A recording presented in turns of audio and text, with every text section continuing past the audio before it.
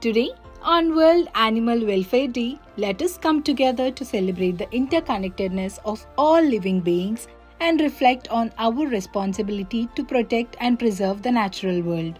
Innovative designs and sustainable practices are essential for minimizing harm to wildlife during infrastructure development.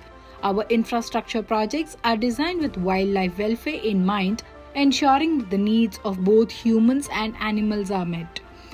From building animal overpasses on major highways to implementing sustainable construction practices, we strive to create a harmonious coexistence between humans and the natural world.